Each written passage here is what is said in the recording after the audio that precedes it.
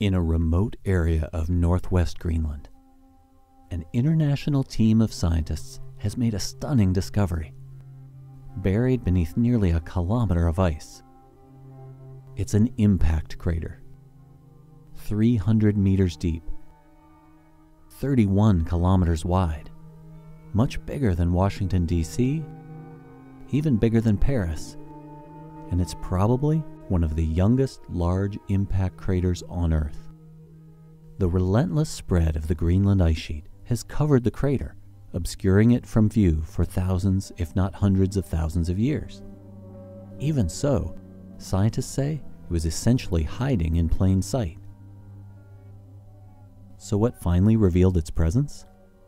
It all started with a rock, a map, and a connection made by scientists at the Natural History Museum in Copenhagen.